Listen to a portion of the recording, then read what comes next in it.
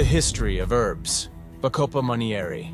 Bacopa monnieri is a perennial herb native to the wetlands of southern and eastern India, Australia, Europe, Africa, Asia, and North and South America.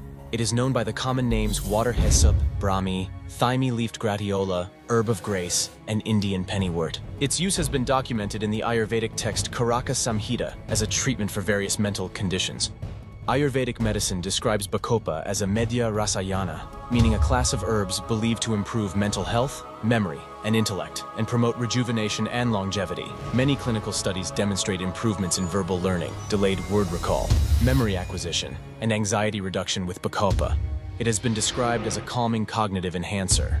The cognitive enhancing effects of Bacopa monnieri are attributed to its concentration of triterpenoid saponins, which are known as bacosides, and have neuroprotective and cognitive enhancing properties. One review of 9 studies that included 518 people found that supplementing with around 300 milligrams of Bacopa monnieri extract daily improved brain function, especially the speed of information processing and reaction time.